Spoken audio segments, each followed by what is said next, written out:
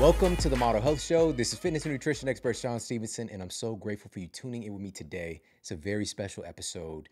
We're talking about a topic that does not get enough attention in the media and even in the health space itself, but that is changing and is changing rapidly thanks to guests like we have on today. And this is something that I saw in my practice for many years, and this was something that really dedicated me to helping to address this issue because oftentimes folks were coming in and we were getting some pretty good progress with their nutrition and their movement practices. But there was a certain percentage of people that no matter how well they were eating, no matter how their exercise regimen looked and the consistency there, they weren't able to reduce their blood pressure and to get off their lisinopril or whatever medication they might have been on, or get their blood sugar regulated and dealing with, insulin and metformin in cases like that, and working alongside their physicians. It was just something that really bothered me a lot. Like, they're doing so well with their diet and their exercise. What's the missing piece? And so even though it took me a few years in practice to finally start to ask people about their lifestyle, like their stress, their schedules, their sleep, and some of the things people would share really start to just blow my mind. It's just like, how are you even getting by? How are you even doing as well as you are with the amount of stress that you're carrying? And little do we know that we can overeat our way into being overweight. We can underexercise our way into being overweight, but we can also stress our way into being overweight. And we're going to be talking about some of the reasons why here on this episode today. Our stress response system is incredibly valuable, and it's something that we need. It's something that helps us to live and to be able to thrive in the world. However, when that stress response system is hyperstimulated and overactive, we all heard this before, like cortisol has gotten a really bad name in modern media, right? But cortisol is not bad. We need cortisol. We get a nice, a brew, like the coffee brew is going in the morning on that cortisol coffee pot, and it's ready in the morning to get you up and get you going. But when cortisol is being produced in overwhelming amounts and that coffee pot is just overflowing and spilling out all over the counter, somebody's got to clean it up. All right. Number one, but also if it's produced at the wrong time. Maybe it's not a good idea to having a cup of coffee brewing at 1 o'clock in the morning, right? So that's where cortisol can be a problem, but we need cortisol. But what cortisol can do, one of the things that's really interesting is that it has this unique ability to actually break down your valuable muscle tissue, right? Cortisol can break down your muscle tissue. And we know that muscle is your body's fat burning machinery in many aspects. When you are hyper-stressed or chronically stressed, cortisol can break down your muscle tissue. It's a process called gluconeogenesis, and turn your body's protein machine, your muscle, your fat-burning machinery, into sugar, which then can stimulate even more cortisol, more of a cortisol response.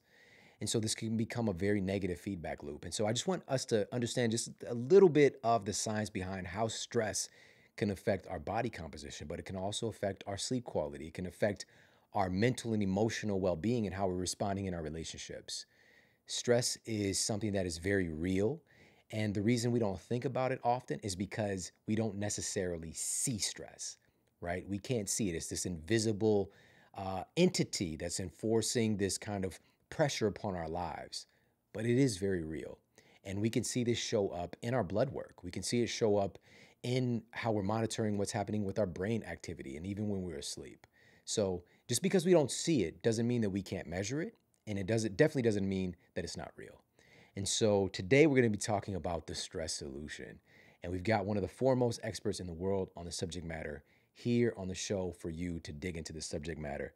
And speaking of modulating and dealing with the stress in our lives, and I mentioned earlier, it jumped into my mind, this coffee pot example, right? Coffee is a big thing we turn to as a coping mechanism for stress because stress can also make us exhausted, right? So we turn to the coffee and then it hyperstimulates the stress response system and we feel better for a while, but then we need more of it, right? So it's changing our relationship with coffee. And by the way, I just saw a study that upwards of 90% of the population regularly consume some form of caffeinated beverage.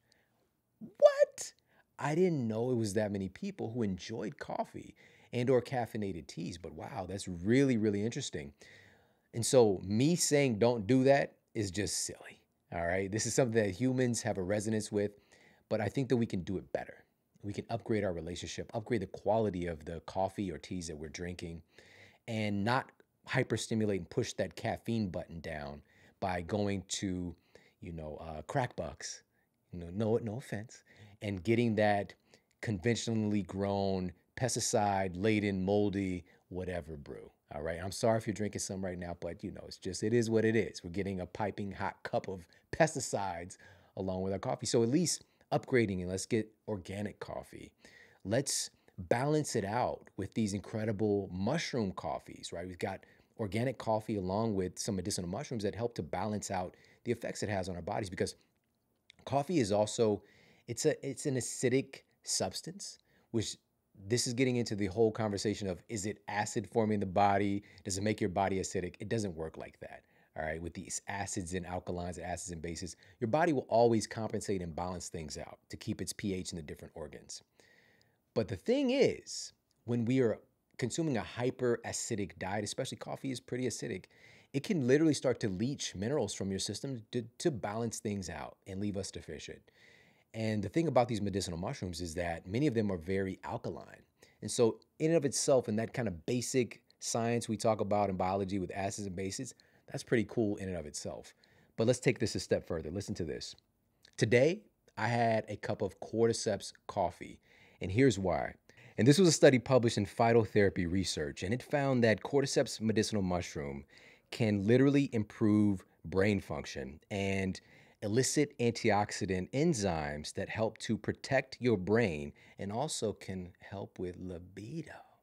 All right, so I'm just throwing it out there. All right, that's not the reason I was sipping it, but that's a pretty nice bonus, because it's a natural encouragement and support of your antioxidant systems and also your circulation. All right, so cordyceps medicinal mushroom has those properties. And actually, here's another study that I came across as well. Cordyceps has the ability to literally protect your mitochondria. All right, protect your mitochondria. This is the energy power plants within our cells that create the energy currency of our cells. Cordyceps has been found to protect these ancient bacteria that have integrated with our own human cells that give us energy. Wow. And so this is more of a natural, kind of calm, balanced source of energy versus what we get with conventional coffee. And this is why I'm such a huge fan of the mushroom coffees from Four Sigmatic. And this is the only ones that I use because it's dual extracted, meaning you actually get a hot water extract, alcohol extract to get all of the goodies that you want, that you hear about in studies like this. What extraction method was it? And we know that we're getting all of it from Four Sigmatic. So head over there, check them out. It's foursigmatic.com/model. That's FOURSIGMATIC.com/model. Get 15% off everything they carry. Their mushroom coffees, mushroom hot cocos, mushroom elixirs, if you're not a fan of hot chocolate and things like that. So you can get them straight, and they're amazing. All right, pop over there, check them out, foursigmatic.com/model. Now let's get to the Apple Podcast Review of the Week. Another 5-star review titled An Excellent Smorgasbord of Guests by Max Slater 412. I love listening to this podcast. Shawn always finds people with such a great outlook on physical and mental health. A smorgasbord. That's one of the words it just feels good saying it, So thank you so much for sharing that review over on Apple Podcasts. I appreciate it so very much. And listen, if you've yet to do so, make sure you pop over to Apple Podcasts, leave a review for the show. And I just saw some of the metrics recently on how many tens of thousands of new listeners we have listening to the show that are not yet subscribed to. Push the subscribe button. All right, subscribe to the show on whatever platform you're listening on. And if you're watching this on YouTube as well, subscribe. You don't want to miss a thing. All right, and especially right now today, this is going to be pretty epic, and I think you're going to love this a lot. I'm going to jump into our topic of the day and our special guest. Our guest today is Dr. Rangan Chatterjee, and he's a pioneer in the emerging field of progressive medicine. And this is a physician who's one of the leading voices in lifestyle medicine that is really a movement right now and changing the way that we look at illness. And he's known for finding the root causes of people's issues by taking a broad approach to health and wellness. And this is highlighted in his groundbreaking BBC TV show, incredibly popular, called Doctor in the House, and also his internationally best-selling books. And we've got him here in the studio, straight from the UK. And we're going to jump into this conversation with my friend, Dr. Rangan Chatterjee. And so you made a really interesting transition yourself from having a general practice to writing books, TV show. Like, what was the catalyst for you to want to do those type of things versus, just doing the kind of day-to-day conventional practice? I think there's a number of things which happened for me. The one that's really relevant to that question, I think, is, look, I was kind of frustrated as a doctor for many years because, I got some really great training. I went to, super good medical school. I got an immunology degree. I was doing my sort of specialist exams. I was doing kidney medicine, like nephrology. I was getting slightly frustrated. I thought, I don't want to just see one part of the body. I think everything's connected, and I don't want to just see kidney issues for the rest of my career. So I moved from that to being a generalist. And one day at the end of my clinic day, I looked back at all my patients and I thought, how many people have I really helped today? And I thought, I've only really helped 20% of people. 80% of people, I feel, yeah, I've done something. I've given them a pill, I've referred them for an investigation or a test, but I didn't really feel I understood what was going on and how to help them get to the root cause of their problem. And so I think that frustration was just burning away inside me. I didn't really know what to do with it. I just knew I was, with hindsight, I looked back and I realized I was a little bit frustrated. And ultimately, Shawn, the reality is that 80% of what I see as a primary care doctor now in any given day is in some way related to our collective modern lifestyles, right? 80%. And so I'm not putting blame on people, right? I get it. Life is tricky. Life is tough. There's a lot of pressure. There's a lot of stress out there. I understand that. So I want to really help people understand that the various aspects in our lifestyle absolutely drive a huge part of how we feel, how happy we are, how productive we are, what our relationships are like. And so I've realized that I can have, I think, more impact, by making a TV show where I go into people's homes who are sick and they can't get better with medication. They're under their doctors, they're under their specialists. And I managed to show millions of people in the UK and in many countries around the world that if you pay attention to small things in your lifestyle, you can literally transform the way that you feel. And it's almost unbelievable when you say it like that, but it really does make a difference. And I try and keep things super simple for people because I think we've overcomplicated health. We've made things too difficult, too extreme. And when you just focus on some basics, you can have a huge impact. So that's why I love doing the TV. That's why I love writing the books. That's why I love recording a weekly podcast, is because you can empower people like you're doing with your podcast. You empower people with information that they feel is actionable. And it doesn't just affect one component of their life or their health. It impacts everything. Yeah, absolutely. Man, I love this so much. You know what's so fascinating for me is that just coming from the space that I was in, when I initially went to school and choosing a pre-med track, I saw pretty early on, which I wasn't really cognizant of it, but there's this hyper focus on medication. And so it's not that it's not valuable. It's just that conventional medicine, it tends to be operating from a place of like you're deficient in a drug.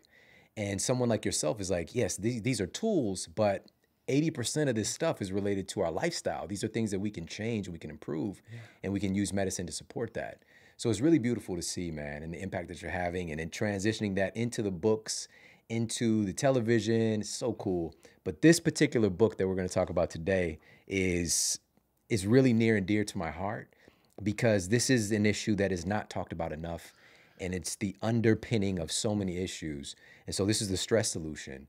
And I'm just wondering for you personally, like, what was it? Was there a certain day? Was there like a moment when you realized in your practice, like, listen, I've got people eating better, they're getting out and they're moving their bodies, but stress is really messing a lot of people up and causing some of these issues we just kind of attribute to other things?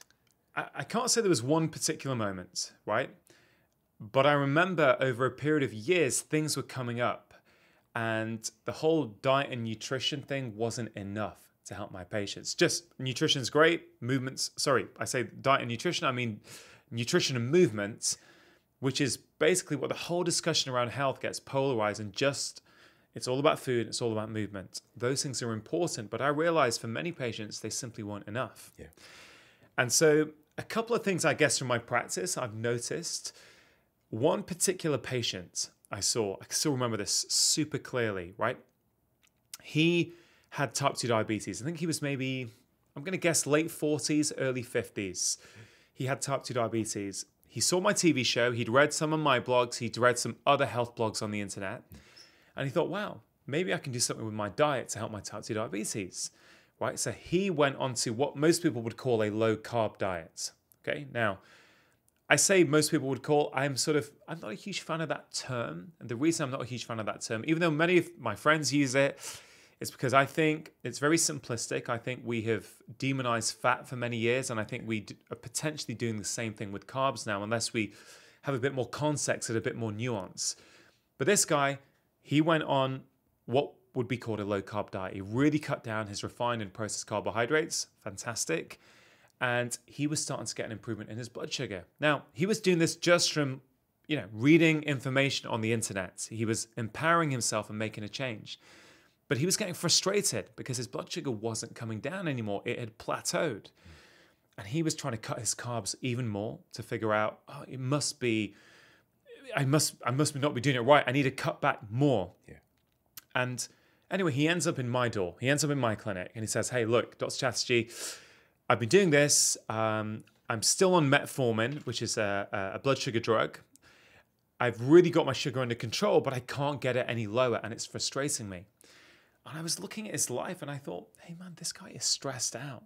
He is a busy executive. He's working late every night. He's not sleeping well. All kinds of other things are going on. And I actually think he's stressing himself out more, trying to cut carbs even more. And so, I spent a bit of time trying to understand what was going on. And it was quite clear to me that stress was the primary issue.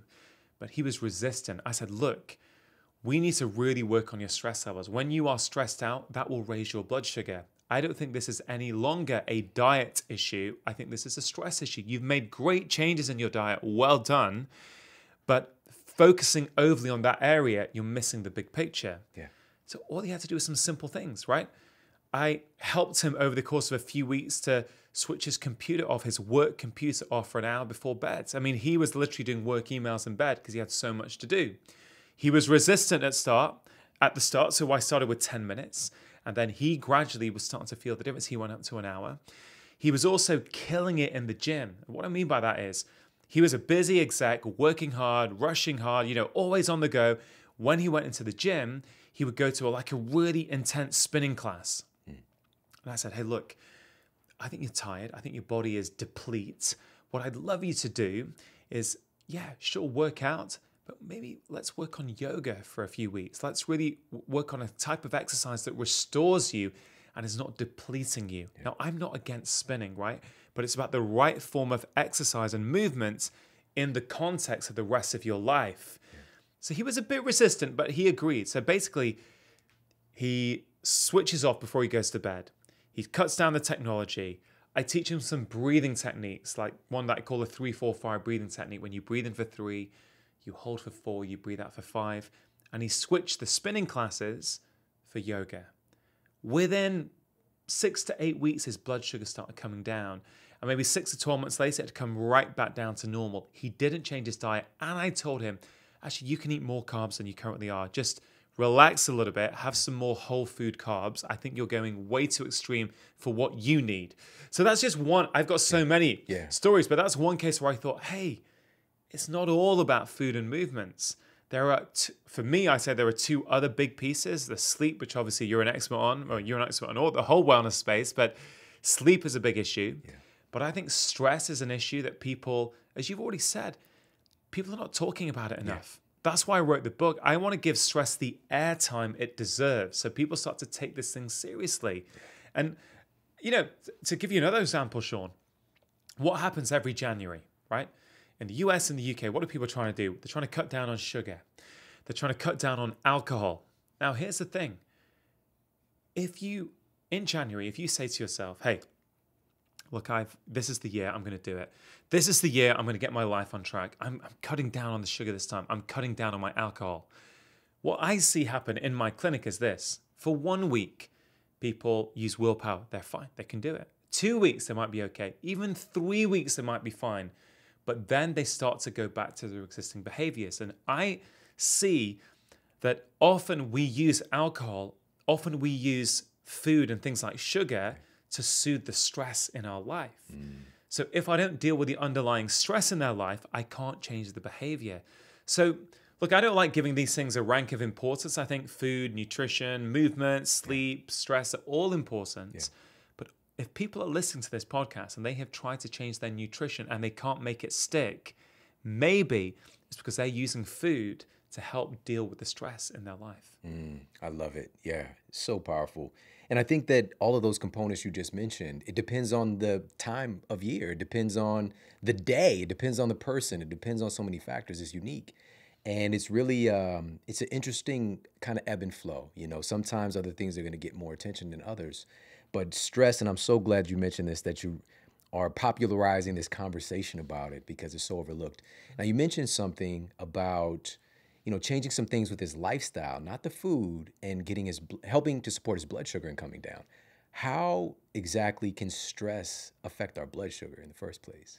Yeah, look, Shawn, that's a fantastic question. And I think the best way to answer that is to really explain clearly and concisely what the stress response is, right? The stress response is fundamentally there to keep us safe. That is ultimately what it's there to do. So let's rewind 2 million years ago. Right, 2 million years ago, we would be in our hunter-gatherer communities, in our tribes. Okay, we're getting on with our business, doing whatever we're doing. If a wild predator is approaching, like a lion, then we suddenly start to change. What happens? We're scared. We think, okay, there's a predator approaching. In an instant, our stress response kicks into gear. Right. So what happens? A series of physiological changes kick into place. When that happens, your blood sugar starts to rise. Why? Because then more glucose can go to your brain, which is what you need in an emergency situation. Right. Your blood pressure starts to go up, so more oxygen can get to your brain. That's going to help you get away from the lion, right? Your amygdala, which is the emotional part of your brain, that goes on to high alert. So you are hypervigilant for all the threats around you. That is an appropriate response when you're in danger. Your blood, right? Your blood starts to become more prone to clotting. That's great because if you get attacked by that lion and you get cut, instead of bleeding to death, your blood's going to clot and that's going to save your life, right? So in the short term, these things are super helpful. The problem today is that many of us are having our stress responses activated, not by wild predators, but by our daily lives, by our email inboxes, by our to-do lists, by our competing demands, by two parents working, one's trying to rush home to pick somebody up and take them to a sports class. Elderly parents we might have to look after. For many of us, our bodies are reacting in the same way. So those things that work so beautifully well in the short term, like your blood sugar going up, if that's happening day in, day out to your life, well, that's going to lead to low energy. It's going to lead to obesity and type 2 diabetes, right? Because stress raises your blood sugar. That's the reason it does it. It's not just food. It's not just movement. As you know yourself, Shawn, sleep deprivation raises your blood sugar. But everyone's still just talking about food when we need to broaden out that conversation. Blood pressure is a big problem these days. Again, I've just shown people how your blood pressure going up if you're running away from a lion is appropriate. If you're at the gym and you're doing a spinning class, your blood pressure will go up. That's an appropriate response to a short-term stressor. It's these things are becoming long-term. That's where the problem is coming about. And that emotional part of your brain, the amygdala, which I told you about, which goes on to high alert when you're stressed, that is an appropriate response if a predator's attacking. If you are in downtown LA tonight and it's dark and you think someone might be following you, you want your emotional brain to go into high alert. You want to be hypervigilant. Right. But if that's happening day in, day out to your email inbox, that's what we call anxiety. So the stress response, once we understand it, we start to realize the studies show that 90% of what a doctor sees in any given day may in some way be related to stress, which is a remarkable figure. Yeah, yeah. This is a great segue into, you talk about these MSDs, right? These micro stress doses. Because for me, immediately a thought comes up, well, those are small things. The email inbox, the rushing to get my kid to their practice, but it's all of those things combined. Like, that's not a line coming your way, but it adds up.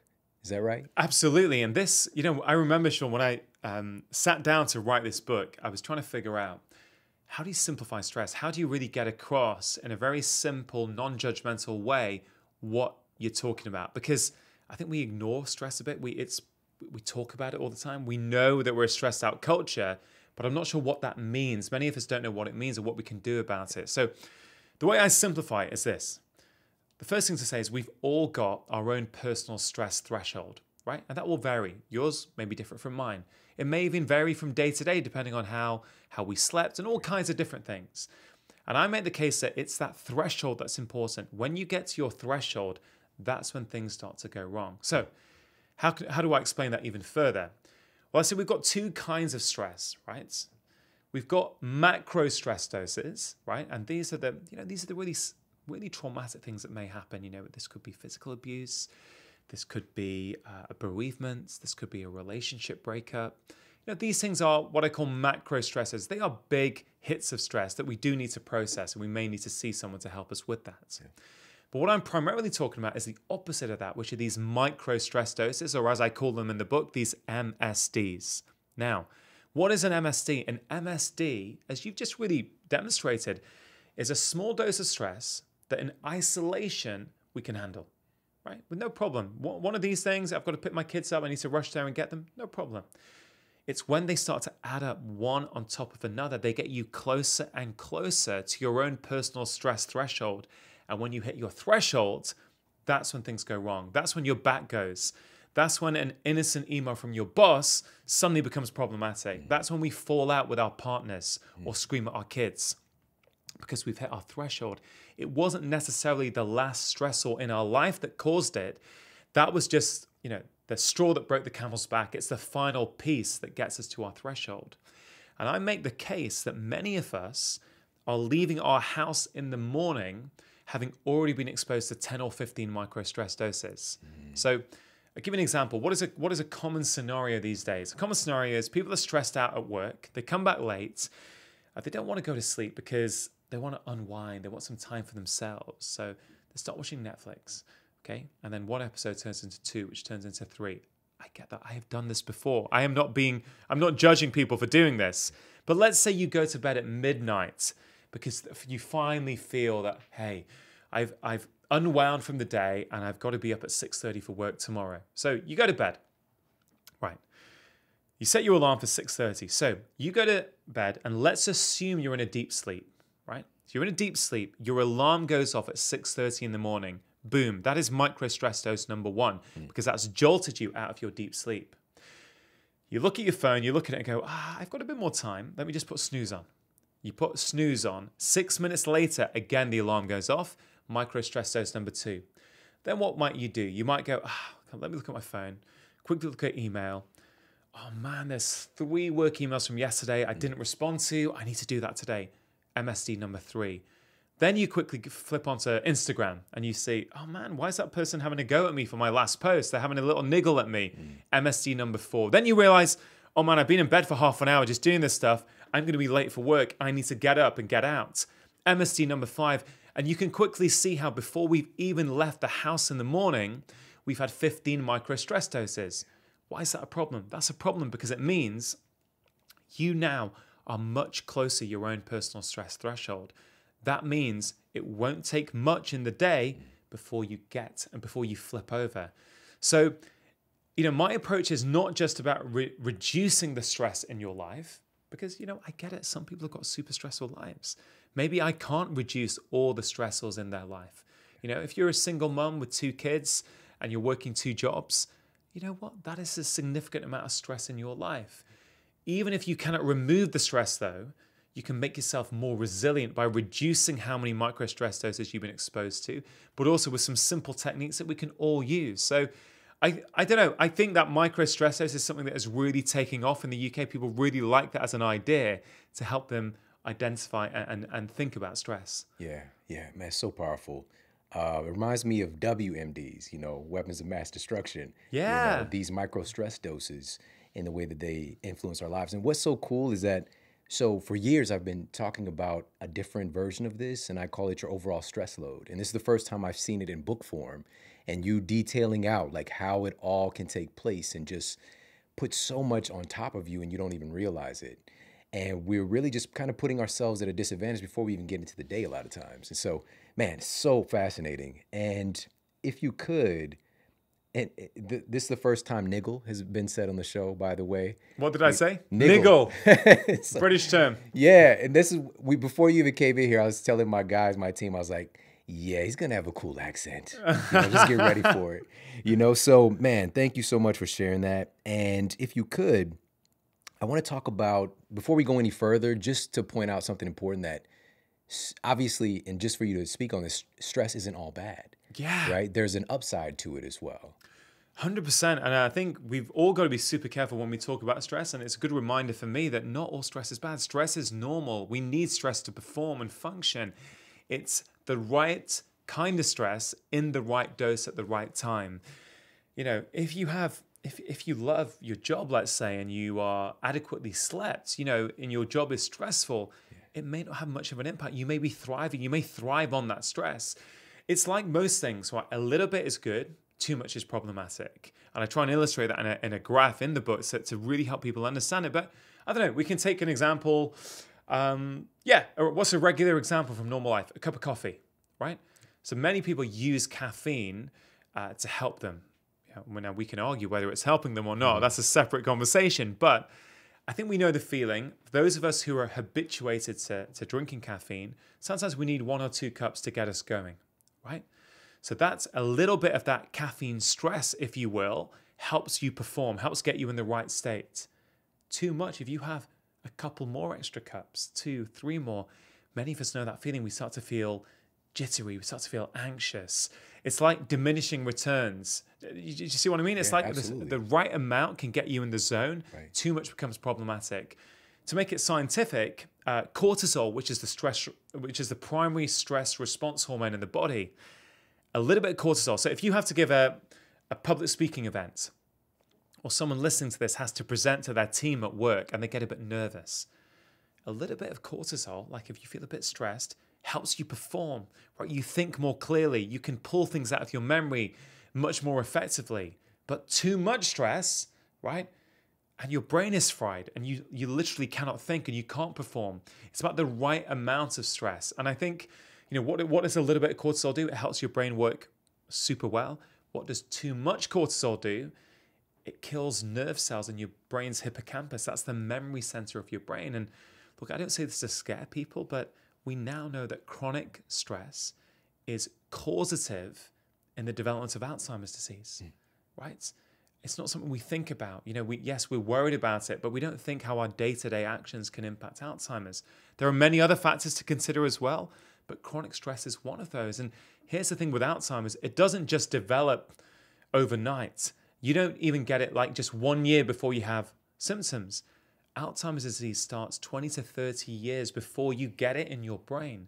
So I worry when I see this society of chronic stress, when I see the World Health Organization call stress the health epidemic of the 21st century, and you see the research on it with Alzheimer's, I worry that many of us, we're living these busy, overloaded lives, that we take stress for granted, and we don't realize the impact it's having not only on our short-term health, but also our long-term health. Yeah, that's so true. So true. For me, when I think about beneficial stress, I immediately think of exercise. Yeah. And we know that our body, it's a trigger for adaptation. But when we continuously put that stress on us and we're not recovering from the stress, that's when things break down.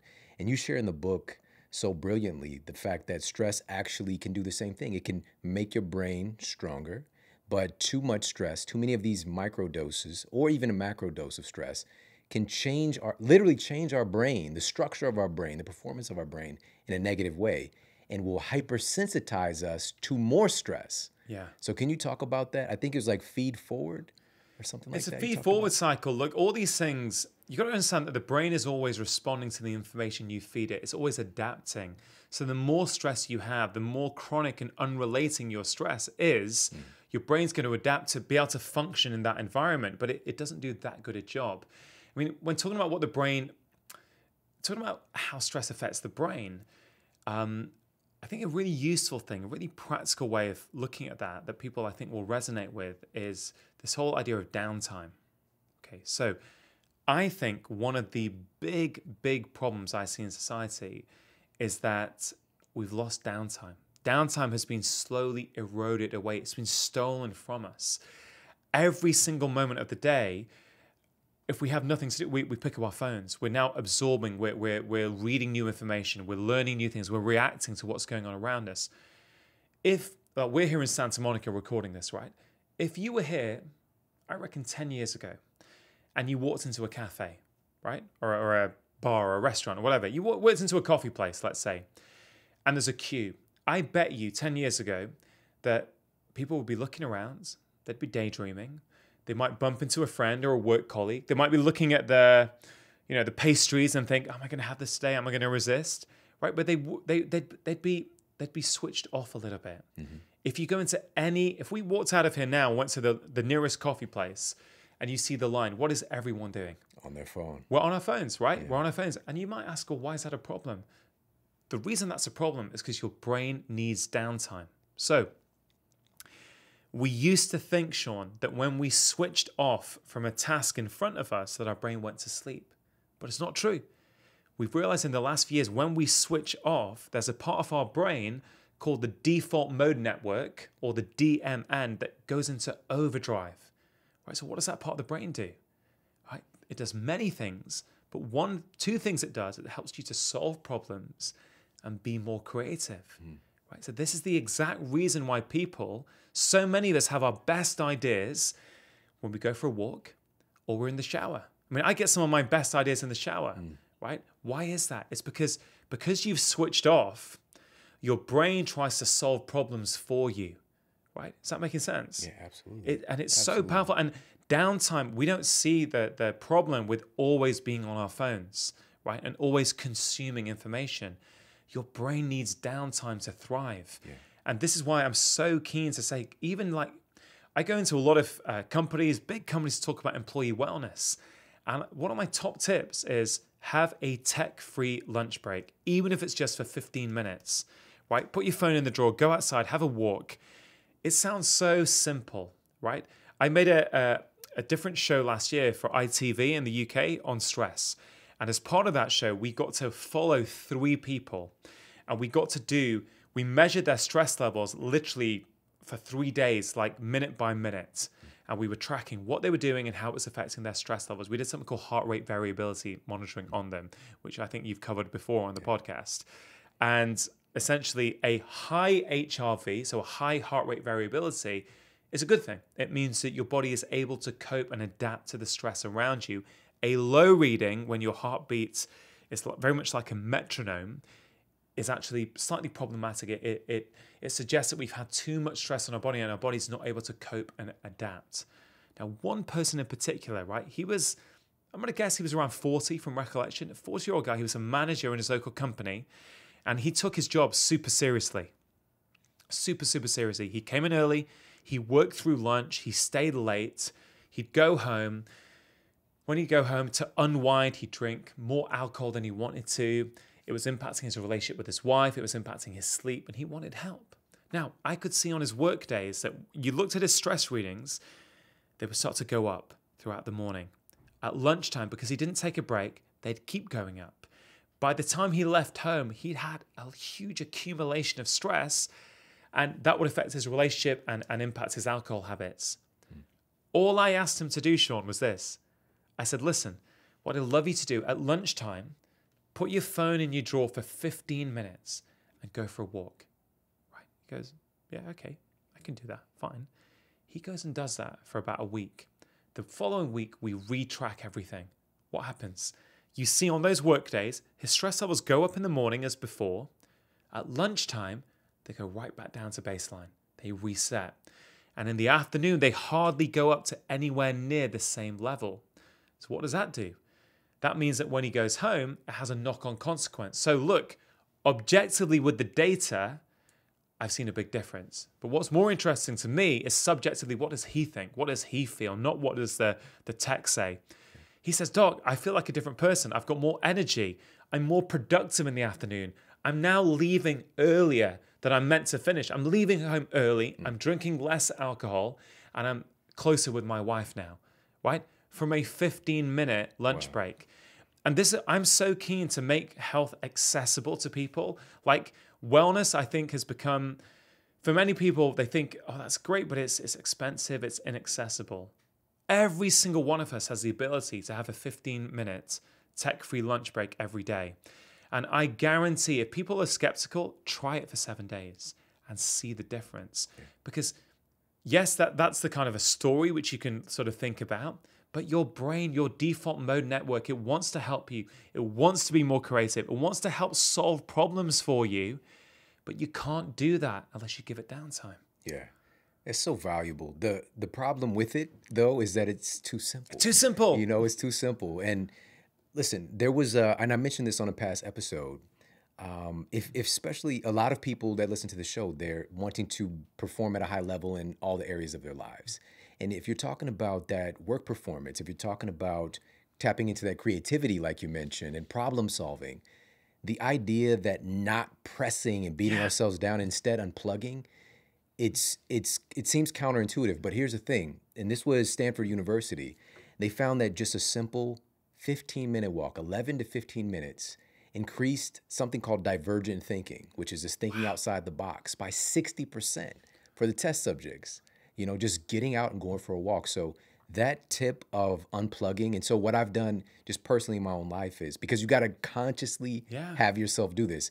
If I do find myself in a line, I people watch. I'll like put the phone away, because it's easy. It's like a slot machine in your pocket, and just be there, be present. When you get on an elevator, right? Especially if there's other people on the elevator, you know, it's kind of weird. You grab I just become present, you know, and taking those little small opportunities. And one of the great things that, since we've moved, because before I like lived in the woods, it was like a whole thing. I never know if like an animal's gonna run up on me. But now like I live in a neighborhood, and so I'll go for a 10-minute walk twice a day. And that's the one thing that I build into my days to actually unplug. And I have some great ideas when I do that. Do you go without your phone? Absolutely. Yeah. Absolutely. And a matter of fact, and I want to make this statement, it's dangerous. Like if you're out walking and there's like cars and all this stuff, and you got headphones on listening to, I want you to listen to me, by the way, but I want you to also be safe. You know, like I saw somebody, was it yesterday morning or this morning? It was this morning. And so they were running by, they got their pods in, the AirPods, and just run, and there's cars just going up and down the street. And I'm just like, bro, just, you know, like you could just take a little time, you know, and just unplug, and it's going to help your brain. I didn't know about that Stanford University study. That's so interesting to me, that just 11 to 15 minutes. And I suspect a lot of that will be because of this default mode network that we've been talking about, because it does help you be more creative. And, you know, when I go into these like companies and these big tech companies to talk to them about employee wellness, there's a tendency to go, yeah, I want to perform better. What supplement do I need to take? You know, what do I need to do? What extra thing do I need to put into my life in order to perform? And often it's just simply about taking something out. And this is like, we are living in this culture now, aren't we? Look, I love Santa Monica, right? I've been here for like 10 days. You go into every shop here, you can, not every shop, but many of them, you can take supplements. You can buy a coffee. It can be an activated coffee. You can get a shot of the latest kind of brain boosting supplement, right? I get all that. I love all that stuff, right? Don't get me wrong. I'm interested in the research behind all that stuff, but let's just break it down. Yes, yeah. Switch your phone off for 10 minutes a day. You will get a lot of those brain enhancing benefits from just doing that. And that is free. That is accessible. You know, I know I said this, Shawn, but I take this so seriously. I have worked with wealthy, affluent patients. I've also worked in deprived communities for years. And I'm super passionate that we have overcomplicated health, and that actually good quality health advice should be available to everybody. And actually, if we can simplify and show you, like every single thing I've recommended in my book is free. Yeah. Right? You can buy apps to help you do certain things if you want, but pretty much everything else is free, which means actually we just need to be empowered with the information, and we need to pick one thing and go, I'm going to try that one small thing for the next 7 days and reassess. And so the tip that you give people, I'd say, yeah, why not mimic what Shawn does for 10 minutes twice a day? Go for a walk without your phone. Do it for 7 days and see the impact on your well-being, on your energy, but also on your relationships around you. The other thing I think, and this is why a quarter of the book on stress is on relationships, and to take this theme of kind of downtime and not switching off, one of the reasons why so many of our relationships are under strain these days, and there are many reasons, but one of them is that even if we are with the people that we love, let's say our partners, boyfriend, girlfriend, wife, or our friends, or our kids, physically, geographically, we're in the same place. Mm-hmm. But you know where I'm going with this? In your heads, we're distracted by our phones. We're a million miles away. You've got a cliche now that husband and wife are lying in bed together. The whole society is complaining that people aren't having enough sex, and libido is a big, big issue. The cliche is that you're physically in the same bed together, but you could be millions of miles away because you're both looking at your own customized feeds, your own customized Netflix channels. You're no longer connecting in the same way. And I think it's a serious, serious problem. So I love technology as much as the next guy, right? But I think we just have to be mindful and go, hey, maybe I'll go for a walk twice a day without my phone. Maybe like at dinner times, we're going to have a rule where we don't have phones there. So we can connect. And they sound so simple, these things. These things were in culture until about 15 years ago. We did them naturally. That's how quickly things have actually escalated. And I think we almost just have to go back to how we lived 15, 20 years ago. And a lot of these stress problems will actually be a lot reduced. Yeah. And we're going to talk about more of these specific solutions because you cover some very specific domains and how we can address some of these stresses in our lives. And we're going to do that right after this quick break. So sit tight. We'll be right back. I don't know about you, but when I was growing up, I was obsessed with juice. All right, I'm talking about the juice boxes. Capri Suns? You remember when Capri Suns came out? The complication of getting that straw into that little plastic bag and shooting it all over oneself as a child? Everybody had to experience it. But the Capri Sun was delicious. All right, I went from there to, getting a little bit more fancy and having, quote, tropical punch. Became a big fan of like Hawaiian punch, and that was my thing. I wasn't a big fan of sodas. I was getting the juice. But here's the thing.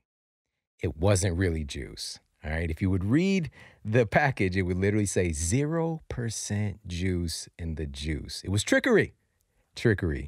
And here's the thing. How can they create these flavors? There's this incredible technology. We have a gas chromatograph that you can synthesize and extract and find those flavors and create them artificially. So what's the point in going and getting a real strawberry if you can create that flavor and that smell? And so we really kind of found ourselves in a nutrition black hole because of that, and providing these things to our kids and our society as if everything is normal, but it's not normal. We know now that those fake juices were hurting us, hurting our metabolism, introducing a tremendous amount of sugar, very processed sugar that can really cause massive issues, whether it's with our brain health, whether it's with our metabolism and our ability to burn fat. Matter of fact, the name tropical punch, where does it even come from? It's really like a punch to your pancreas. All right, it's a nice uppercut. And so today, though, the game has changed. All right, now we have this updated knowledge and we have the ability to create a juice that's really special and something that's available no matter where you go, because it's been low temperature processed to retain all of these vital nutrients and these wonderful, many of them red superfoods, and delivering not just a similar flavor sensation. Back in the day we had Crystal Light. Don't forget about Crystal Light. But this is something that's actually going to add to your health and not take away. All right, my kids are also huge fans of the red juice formula as well. And this is why. One of the hallmark ingredients here in the red juice formula is acai. You've heard of acai. It's hot. It's hot right now. 10 times more antioxidants than just about any fruit that you can name. It's an antioxidant powerhouse that also assists your body in producing its own endogenous antioxidants, which are really the most powerful forms of these things that really help to keep us younger longer. All right, we've got some cranberries in there. All right, cranberries are great for your digestion and for your bladder. Pomegranate, again, super hot right now. Pomegranate is full of antioxidants as well and found to be beneficial on study after study for your cardiovascular health, as well as strawberry. You've got some blueberry in there too. Raspberry, great source of vitamin C. Vitamin C is great for your immune system for creating new tissues. Vitamin C is great for your skin. And the list goes on because we've also got some other super herbs in this formula too. Cordyceps, rhodiola, ginseng. What am I talking about here? I'm talking about red juice from Organifi. All right. You need to get your hands on this red juice. It is amazing. It tastes good, and also it is incredible for you. This is kicking the whole concept of these barrel juices and juice boxes that I used to get messed up on when I was a kid right down the stairs. All right. This is the real deal. All right. Again, low temperature process to actually retain the nutrients. So you're actually getting what is promoted to be in the red juice itself. And so pop over, check them out. It's Organifi.com/model. And you get 20% off of the red juice right now. All right. That's ORGANIFI.com/model for 20% off the red juice formula, the green juice, gold, everything that they carry. All right. But I highly, highly recommend getting your hands on the red juice. I like to have it in the afternoon, a little pick me up to give a little bit of a jolt and supporting your energy, but coming from earth-grown nutrients, real food. All right. So again, pop over, check them out. Organifi.com/model for 20% off. And now back to the show. All right. We're back and we're talking with best-selling author, Dr. Rangan Chatterjee. And he's got a brand new book for us, available for us here in the U.S., The Stress Solution. And this is an important book to add to your library. It's loaded with very actionable, as he mentioned before the break, free things that we can do to help to reduce the stress in our lives. And in the book, you cover some very specific areas. You talk about, in these 4 sections, purpose, relationships, body, and mind, and some very practical things. But the one that really stood out for me, and you started the book with, was talking about how purpose relates to stress. And this was just fascinating for me. Immediately, I was like, yes, that's the thing. But can you just break down why you felt that was important to put into the book? Yeah, look, the science is pretty clear. Like not having a sense of purpose in your life is associated with much poorer health outcomes across multiple conditions. It's associated with much less happiness, lower income levels. So many things are associated with not having a sense of purpose in our lives. And I feel that fundamentally a life which has no meaning and purpose in it is inherently a stressful life, right? We can talk about all the other things, but actually not having a reason to get up in the morning, not actually knowing where you're going with your life, I think it's incredibly stressful. Now, I appreciate that even simply saying that can sound stressful to someone if they're hearing that and they're going, yeah, okay, fine, but I don't like my job. I don't like where I live. What can I do about that? And so why I started the book with this, because I think it is probably one of the most important things. And yes, of course, breathing, exercise, meditation, nature, all those things are important, and I cover them all and I give practical tips in them. But I think the meaning and purpose piece is probably the most important. And I think it's one of the freshest. It's a new idea for people to latch onto. And so, Shawn, a few years ago, I came across this Japanese concept, Ikigai. Have you come across it before? I haven't. I was on Facebook, and one of my friends posted, they said that these 4 circles, right? These 4 different circles, and where they intersect in the middle is your Ikigai. It's how the Japanese live. It's the way of living your life so you have meaning and purpose. And the 4 things are this. You need to find one thing in your life that you're good at, that pays you money, that you love, and that the world needs. And I thought, okay, that looks great. I like that. I would like a bit of Ikigai in my life, right? But then I would use this concept with my patients, and I talked to them about this. And for many of them, they just found it too intimidating. They found, yeah, man, that sounds great, but how am I going to get there, right?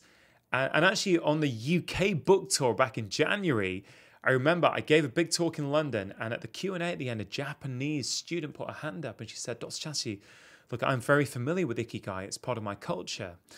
But I found it very stressful my whole life. It's an impossible ideal for me to live up to. Do you see what I mean? It's great if you can get it, but many of us don't feel we can. Yeah. And so I created a new framework in the book called the Live Framework to help people start to find meaning and purpose. It's like called the Live Framework, L-I-V-E, L for love, I for intention, V for vision, and E for engagements. Now, we don't necessarily need to go into the whole thing, but I think the first one is super, super interesting for people. And I think it will really shed some light onto their lives. L is for love, right? So that is about passion. So the research tells us this, Shawn. It tells us that regularly doing things that we love makes us more resilient to stress. Yeah. But conversely, being chronically stressed makes it really hard for us to experience pleasure in day-to-day things. So it works both ways. Yeah. So passion is a huge part of meaning and purpose. It's a huge part of stress. It's a huge part of health. I had a patient maybe a year ago, 52-year-old chap, right? He was the CFO of a plastics company local to me. And he came in to see me. And he was married, he had 2 kids, he had a good job, he was living in a pretty decent house. From the outside, his life was good. But he came in to see me, he said, Dr. Chatterjee, look, some days I kind of struggle to get out of bed in the morning. My motivation's down a little bit. I feel a bit flat about things. Is this what depression is? And so we were chatting. I started to try and understand what was going on in his life. I ran some tests, some bloods. They were all normal. And I said, look, how's your job? Your job's okay. I mean, I don't really enjoy it, but I've got to do it. I've got a mortgage. I've got a family to feed. That's why I do my job. I said, okay, how's your marriage? Yeah, so. I don't really see my wife that much. Yeah, I guess it's okay. Very, very indifferent. And I said, have you got any hobbies? What do you do in the week that you enjoy? He said, I don't really have any hobbies. I'm too busy. I said, what about the weekends? Weekends, I've got to do all the household chores. I've got to take the kids to their sports classes. I don't have time, Doc, for hobbies. I said, okay, did you ever have a hobby? Yeah, like as a kid, as a teenager, I used to love train sets. I said, okay, have you got a train set at home? Yeah, I've got one in the attic, but I haven't seen it in years. It's probably dusty and, got cobwebs on it. I said, look, what I'd love you to do when you get home tonight is get your train set out. Now, I fully appreciate it's probably not the advice he was expecting from his doctor, but that's the advice I gave to him. Anyway, I didn't see him for a few weeks, right? And that's not uncommon. We have so many patients, we can't follow everybody up. But 3 months later, I just finished my morning clinic. I was in the car park about to do some home visits for the elderly patients who can't come into the practice. And I bumped into his wife. I said, hey, look, how's your husband getting on? She said, oh man, Dr. Chatterjee, I just want to say thank you. I feel like I've got the guy I married back again. He comes home from work. He plays on his toy set, on his train set. He's on eBay buying collector's items. And he's subscribed to some monthly magazine now. I thought, okay, that's great. I felt really good. I still hadn't seen him. 3 months later, I was looking at my clinic list and his name's on it. He had done some blood tests and he was coming in to see me for the results.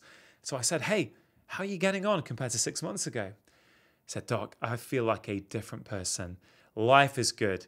I've got energy. I feel motivated and I'm concentrating much better. I said, okay, great. How's your job? My job, I love it now. I'm really getting a lot out of my job. How's your relationship with your wife? So good. It's the best it's been for years. So Shawn, I'm going to ask you a question. Did that man have a mental health problem? I mean, he certainly had symptoms that would be consistent with a mental health problem. I could have diagnosed him with something like depression, potentially. Yeah. But it's not what he really had, a deficiency of passion in his life. And when he corrected his passion deficiency, not only does he feel better in himself, now that the job that he didn't like so much, he's enjoying and getting more out of, now his relationship's starting to improve. And this is why I'm so passionate about passion, right? We talk about health. We talk about the amount of vegetables we're eating. We're talking about the workouts we do or don't do. And of course, that's important. But I want people to give passion the same priority as they will give to the number of vegetables they have on their plate, right? It is so important. So the prescription I give to people is, can you give yourself a dose of pleasure every day? Even if it's just for 5 minutes. It could be reading a book, going for a walk, listening to a podcast, right? It could be, it could be coming home from work, putting on your computer, going on YouTube, finding your favorite comedian and laughing for 5 minutes. I don't care what it is, but that's my challenge to everybody listening to this podcast. Can you give yourself 5 minutes of pleasure and passion every day? And the second request I'd make of the audience, I know it's your audience, but if you don't mind, my request I'd make of them is, have a think. When was the last time you did something in your life that you really, really love? Something you did not just to post on social media, but something you did because it makes you feel good.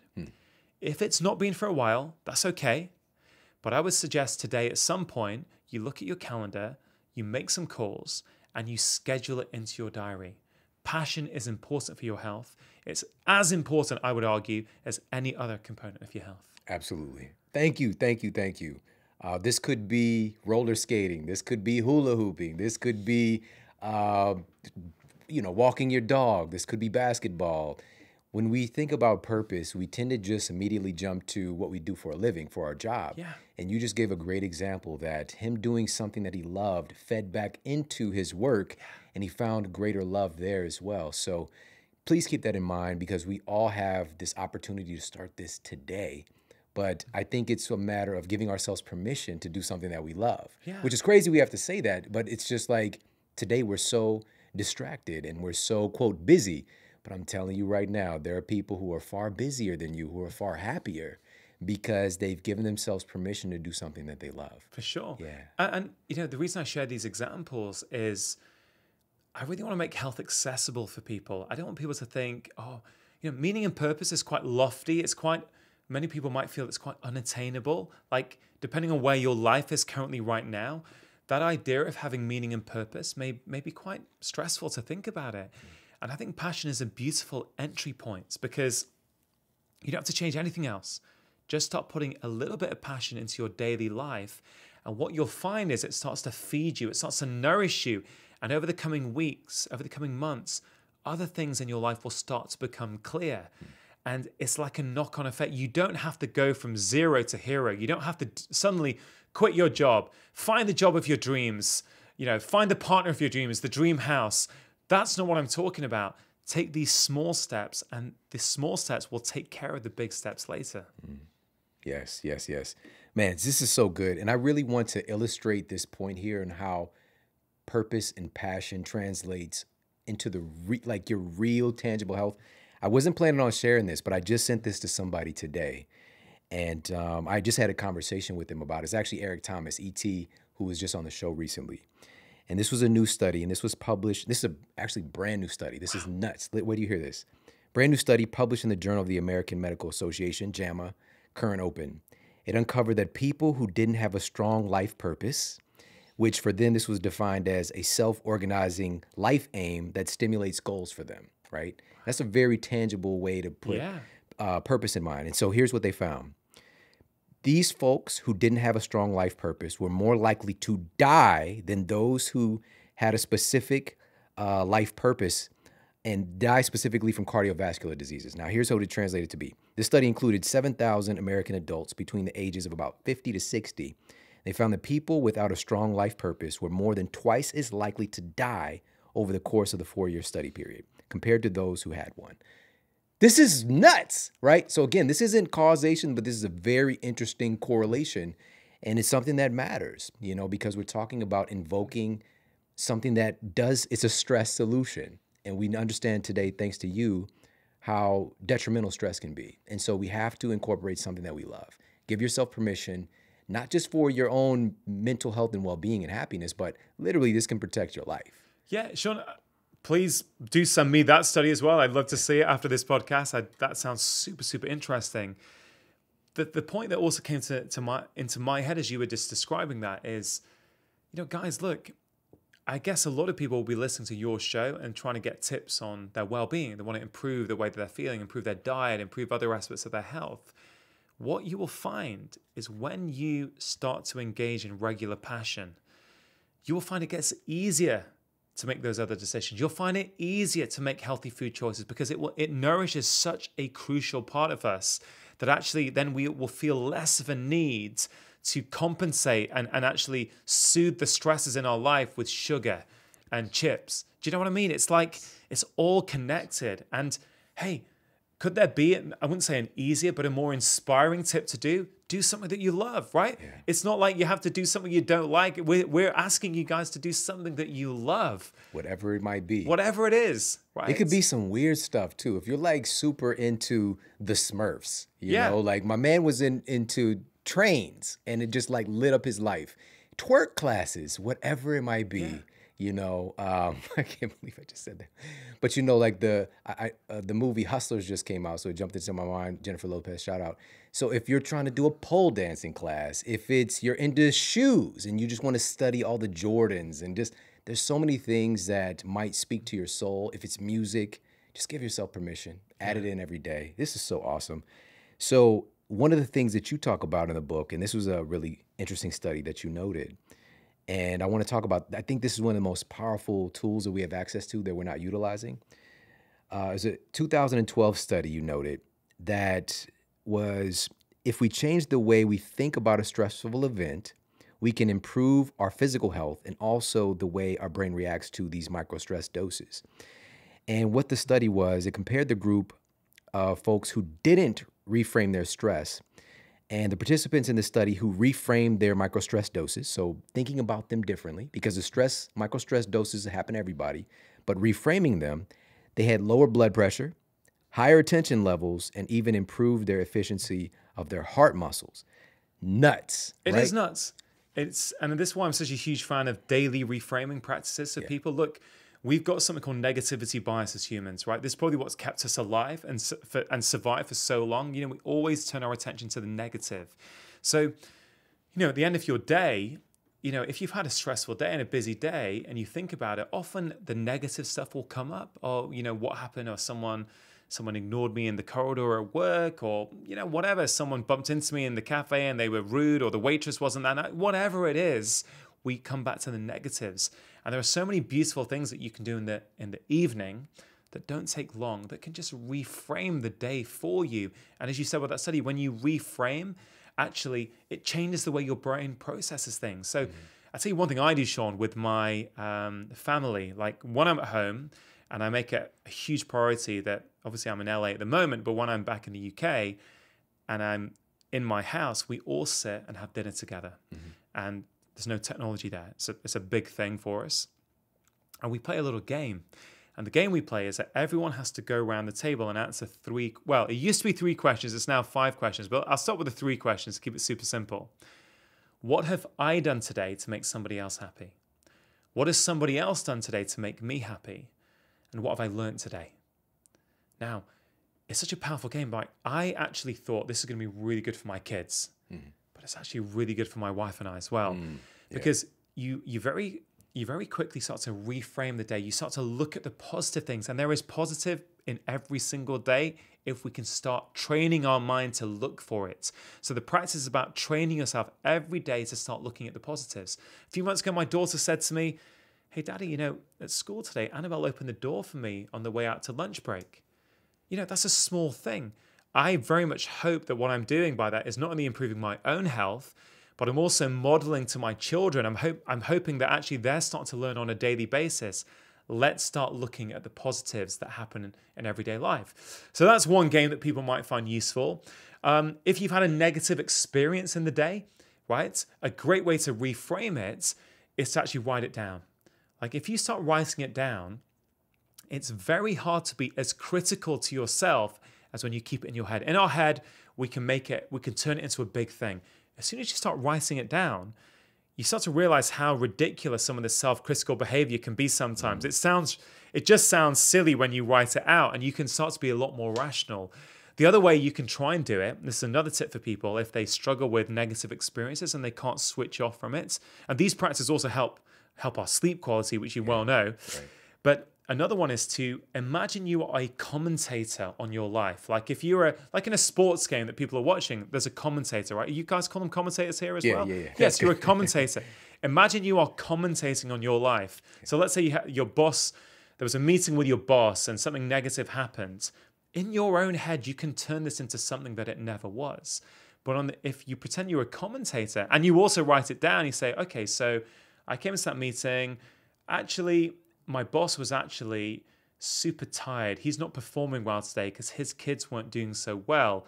That's why he's tired. That's why he didn't really look at me and give me the attention. It wasn't because of the way I was feeling. Look, some of these tips may resonate with people. Some of them won't. Choose the ones that do resonate with you. I will say that gratitude practice that I play with my family is fantastic. A lot of my friends now, sometimes we'll play it with my friends when we're out for dinner. We'll play it together. It sounds a little bit California, right? But it's great and it's so powerful. Yeah, I love that. I love that so much. That idea of kind of taking this meta perspective and zooming out, because a lot of times a big part of stress is the rumination, right? We just ruminate on the issue over and over again. Again, it just lights up that stress part of our brain. And what we tend to do is to overreact, obviously.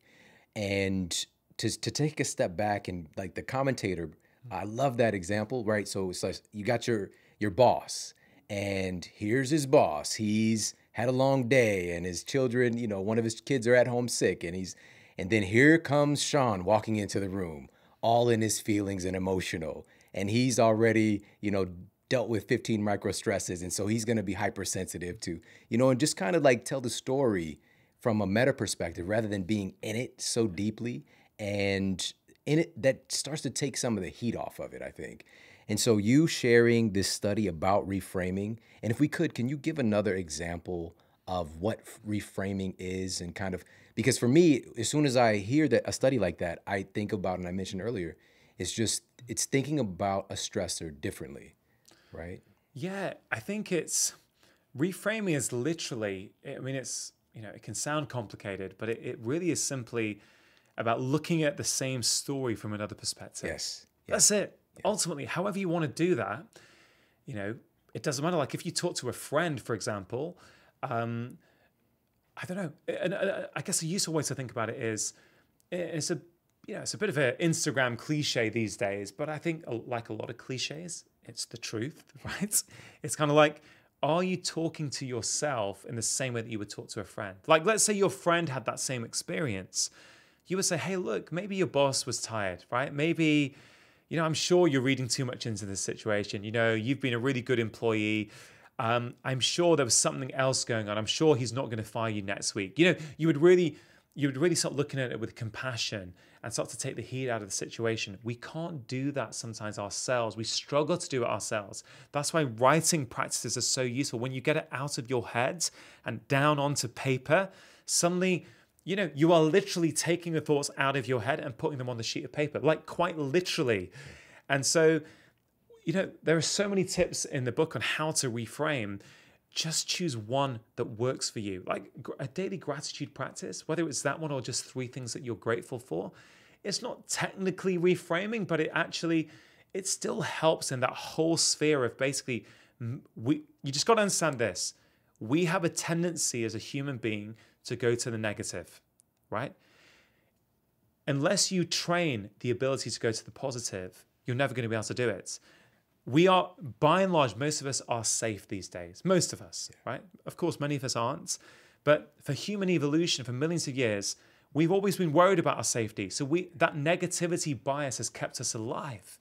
But now where we're living these kind of comfortable lives that are pretty safe, that negativity bias is starting to harm us. And so it's like going to the gym. If you're trying to perform in a race, or you want to be a better runner, or you want to have, a better body, let's say that's your motivation. Unless you train regularly, that's not going to happen. Unless we train positivity regularly, it's not going to happen. Our default state is negativity. So you have to train it. And again, I'm not talking an hour a day. Some of these things take 2-3 minutes a day, right? That's the point. And my tip would be, put it in as a regular part of your day somewhere. So for example, let's say you want to do this before bed, because we know that a practice of reframing, a practice of gratitude, absolutely improves sleep quality. It helps to switch off the stress in your mind before you go to bed. A little tip would be, leave a notepad or a little journal that you like, right? I think this is important, that you like, not just a scrap piece of paper, a journal that you like with a pen on your bedside table. Then you're not having to motivate yourself every night. You just come up to your bed, you go there, you're going to see it. It's like a visual prompt and reminder. Hey, why don't I just spend 2 minutes writing down a few things I'm grateful for? It can be that simple. It really can. It doesn't need to be this big, complicated process that requires minutes and hours of your time. Yeah. Oh, so good. So good. So we're talking about these 4 sections in the book. We've got purpose, relationships, body, and mind. And I want to touch now, if we can, really quickly on touch and on relationships, because you talk about the need, it's like an actual physiological, biological need for touch and for intimacy. But it's a little bit different the way that you paint it in the book, and it just makes a lot of sense. Yeah, look, the whole research on human touch, if I'm honest, 3 years ago, I didn't know about it. I was filming, I think it was a BBC documentary a couple of years ago, and we were in Liverpool John Moores University, and I was interviewing this professor called Professor Francis McGlone, who's one of the world's leading researchers in touch. And he said this: human touch is not a sentimental human indulgence. It's a biological necessity. Right? It's incredible. And then you look at his research and it blows you away. So let's try and break this down simply so people understand. We have got 2 different types of touch nerve fiber. We've got a fast nerve and a slow nerve, and they do 2 completely different things. And before we get to touch, I'm just going to illustrate this with pain, because I think it's super easy for people to understand with pain.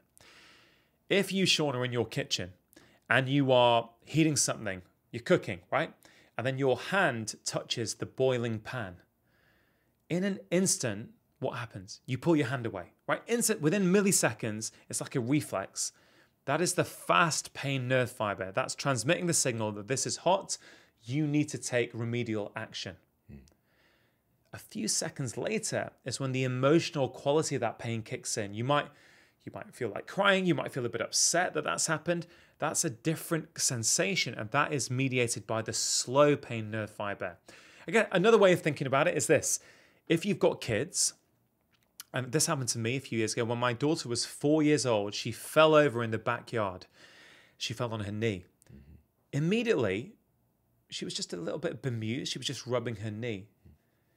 3 to 4 seconds later is when she started to cry, right? Yeah. Because the fast nerve fiber tells you what's just happened. Oh, I've been hit on my knee. I've hurt my knee. A few seconds later, with the slow pain nerve fiber, it's an emotional quality to that pain, right? The same thing happens with touch. So if I just, like now, I touch you on your forearm, right? You know that Rangan has just touched me on my forearm. Okay, you know geographically where I've touched you. That's the fast touch nerve fiber. But there's also slow ones, right? There are slow ones that actually are maximally stimulated when you stroke them. And when you stroke them at 3 to 5 centimeters per second. Now look, I get it. When we're stroking our children or our wives, we're not timing it and going, are we stroking at 3 to 5 centimeters per second? But what's interesting is if you observe mothers, and they've done research on this, when you observe them stroking their children, they automatically lock into that speed. That is innate in us as human beings. Now, when you stimulate these slow touch nerve fibers that are called CT afferents, if people want the scientific name, what happens? They go to a different part of the brain. They go to the emotional part of your brain. When you stimulate these slow nerve fibers, the level of the stress hormone cortisol comes down. Your heart rate comes down. Your blood pressure comes down. Things called natural killer cells, which are part of your immune system, the way we fight off coughs and colds, that comes down. All from being touched, right? So the case I'm trying to make is we have become a touch-averse society. I get it. There are many reasons for that, right? There's been lots of cases of inappropriate touch in society. But have there been some unintended consequences? Have we forgotten how fundamentally critical regular human touch is for us? And I think we have. I'll tell you what's also interesting, Shawn. These CT afferent slow touch nerve fibers, where do we get most of them on our body? Most of them are on our upper back and our shoulder. Now think about it. Why would evolution put a a special type of nerve fiber that we need somebody else to stimulate for us. Why would they put that on a place of our body where we can't reach very easily? And I think it's me and Professor McGlone, we're talking about this, and we think it's because humans are social beings. This is evolution's way of keeping us connected with people. You need someone around you. You need your tribe. You need someone to do that for you. It bonds us. And, to make it super meta and look at it in a different viewpoint, again, this is correlation. A few years ago in the NBA, they looked at basketball teams, right, at the start of the season. The basketball teams who had more touch with their teammates at the start of the season were the teams who finished at the top of the league, right? Again, correlation, but interesting nonetheless. Yeah. Research has shown if you go out for a meal and the waiter or the waitress gives you the check and touches you on the shoulder when they give you the check, you tip more, right? Human touch is fundamental. We have neglected human touch. And so, I'm talking about appropriate, safe human touch, of course. But one of my recommendations is to keep a touch diary, right? For in 1 week, literally list every time you have appropriate, affectionate human touch, whether it's from your partner, your kids, even your friends, right? And whatever it is, the next week, try and double it. And you will start to feel a difference. So, I'm really proud of that chat. I think there's a lot of fresh information there that's not out there much in many health books that I've read. And I think when people read that, that has absolutely changed my own behavior, what I do with my children, even what I do with my wife. Because when you've seen the science on it, you're like, wow, well, it's so easy. It's free, right? So coming back to what I said before, you don't have to buy an expensive supplement. You're right back down to something that is simple, it's innate. And this is slightly controversial, but I think there's one part in the book where I make the case that many of us know the curvy contours of our smartphones more than we do of our partners, right? And it's slightly controversial, but I think there's an element of truth in it that we all kind of can resonate with. Do you know what I mean? Yeah. Swipe up. Yeah, that's so funny, man. So funny. This is, as you were describing, I'm immediately thinking about how I can implement this more conscientiously in my life. My wife and I were really great about this with our youngest son, Braden, who's 8 now, and I immediately thought about that pattern, just when I rub his hair or something like that.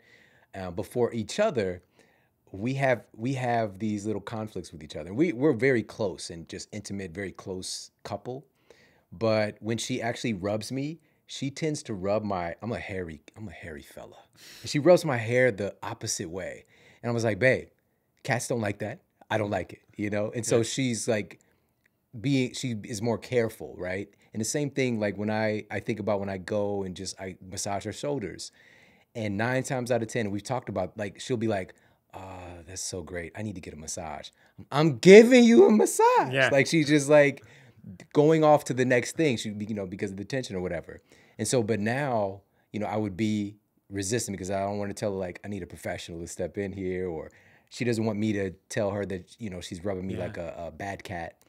And how can we do these things because they matter? Like, let me just actually learn, okay, she's just saying that she enjoys this, right? And not be hypersensitive to it.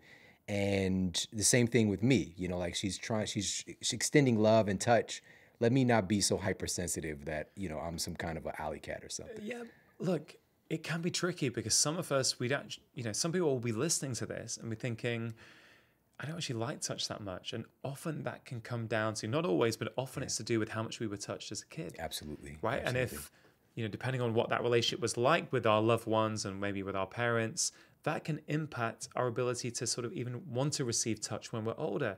But I've seen with patients, you can start to change this. It might be very slow. Yeah. If you feel uncomfortable about being touched, if there's someone who you feel safe with, who feels it's appropriate with, like a good friend, let's say, who you really trust, maybe start there. Yeah. Like, hey, look, I wonder if you just, can we have a hug? Yeah. As you have a hug, can you just sort of pat me on the upper shoulder, upper back as I do that? And it sounds so soft. If people look at that chapter in the book, they will see there is hard research and data on this. There's this proper science, right? So it's about trying to find this stuff in your life, introduce it. Yeah, look, the touch trade, as I call it in the book, kind of has exploded. Massages, which are great. There's even professional cuddlers now in the UK where they go around and cuddle, right? Because we are starved. We are a society starved of human touch. And it's just, I think for many of us, simply the awareness of it will lead to change. Right. Hopefully people will listen to this podcast, they'll hear that and go, hey, you know what, I can make a bit more of an effort there. Yeah. One of my most popular recommendations in the book actually is in the intimacy section. It's called the 3D greeting. I think you remember this one, but it's kind of to do with touch, but other things. And I say, look, going on the theme of before, where sometimes we're with the people who mean the world to us, but we're not present. I say, look, try something called the 3D greeting. Greet your partner in 3 dimensions for like 15 seconds a day. And this is it. And this is what my wife and I do. And it's a bit forced at first, but very quickly it feels incredible. You greet with touch, so let's say a hug, with eyes, so you make eye contact, and with voice. These are the 3 dimensions, right? And such a simple thing for 15 seconds in the morning can transform our day because you really connect rather than being busy and rushing around, feeding the kids, getting them off to school. And sometimes you won't properly connect. It's just a simple way of connecting. And Shawn, the funny thing is, since the book came out, the amount of people who contact me and say, oh my God, this has changed my relationship. One woman recently contacted me, and I've heard this from many, typically women, I must say, in terms of people who've contacted me about this, said, hey, Dr. Chatterjee, I've been doing the 3D greeting on my husband's for the past week. He's completely changed, right? He doesn't even realize I'm doing it to him, right? So he doesn't realize she's doing something. He's more affectionate. He's more present. He's more loving. He's more relaxed with the children, right? Just from her giving those 3 dimensions and effort in the morning. And, you know, I think this is so important. We're so busy. We're so rushing around. It's these little things that actually lower our stress level, sure, but they improve the quality of so many aspects of our life. Yeah, absolutely. This is so good. So good. Man, I would love to continue this conversation. You know, there's so many nuggets and insights, and but I just really want to encourage everybody to pick up the book. And we're just scratching the surface, you know, on all the different dimensions and insights. And, you know, what this really spoke to for me is that communication with the touch. You know, instead of me telling my wife, I don't like that, you know, encourage like, this is what I do like. Because one of the things that we do a lot is, and it's so beautiful, like you're saying these things and I'm thinking about them in my life, we hug a lot. Like throughout the day, we hug a lot. But every opportunity that we have to experience that closeness, it's not just a bonding thing with you and another person, it's good for your system. It's good for your soul. And so thank you so much for putting this together, because I know that this was something that really pushes the boundaries of what we think is connected to our health and wellness. And you've just been out here doing a lot of good work for many years. And I just want to just really thank you for stepping up and bringing this to a larger group of people. It's really beautiful to see, man. I appreciate that, Shawn. You're doing great work yourself. And, you know, thank you for inviting me onto your show for the second time. Super, super appreciate it, man. Thank you. Awesome. Can you let everybody know where they can connect with you online and where they can find your book? Yeah, so the Stress Solution, available all over the world now. If you're in the US, I'd say best place is Amazon.com. Check it out there. I'm all over social media. Instagram is probably the best place to get me at Dr. Chatterjee. That's DrChatterjee. And like you, I've also got a weekly podcast called Feel Better, Live More. Awesome. We'll put all that in the show notes for everybody. Again, thanks for coming to hang out with me. Thanks, Shawn. Awesome. Everybody, thank you for tuning into the show today. I hope you got a lot of value out of this. He came in all the way from the UK just to share some of these insights and wisdom and to get the word out. And he's been doing this work for a long time. And the compilation of information and experience that's in a book like this is really special. And so one of the biggest takeaways for me from the book was the conscientious concept of reframing, because we're all going to experience stress in our day-to-day lives. And there is an important dimension to understand that stress can make us stronger, but to modulate the stress and to not allow it to overtake us. And a buffer that we have for that is just simply reframing some of the stress that we're exposed to. And so one of the things that I do to reframe that I want to share with you is whenever something that might rub me the wrong way or to bring like a noticeable stress into my life, I simply ask the question, what is the gift in this? And I think about that. What is the gift in this? Because if I'm just, and sometimes you have to be a little bit more meta, Because when you're in it and something that you don't like is happening, we tend to just latch onto and ruminate on it. To just take a step back and to ask that question, and you'll usually find something really, really beautiful within a certain type of stress that comes up. And so if you can keep that in your back pocket, and again, all the stuff that he's talking about today, these are practices. This isn't something that you do once and then, it transforms everything in your life. These things are things to practice and to conscientiously implement. And the beautiful part is there's so many small things that you can do. You don't have to do all of them, but just take one or two, maybe even three, and start to practice these on a consistent basis. All right. So asking when the stress comes up, what is the gift in this? Maybe it's providing an opportunity for more resilience. Maybe it's providing an opportunity to perspective take, right? To put yourself into someone else's shoes. Maybe it provides an opportunity to know how strong you are, right? Maybe it provides an opportunity to know that I need to take a little bit more me time, right? There's always a gift somewhere in the mess. All right, so thank you so much for tuning into the show today. I appreciate it so much. Make sure to tag myself and tag Dr. Chatterjee and let us know what you thought about the episode. I appreciate that so much. Share it with the people you love, that you care about, and let's reduce this stress, all right? We've got some incredible episodes coming your way very, very soon, so make sure to stay tuned. All right, take care, have an amazing day, and I'll talk with you soon.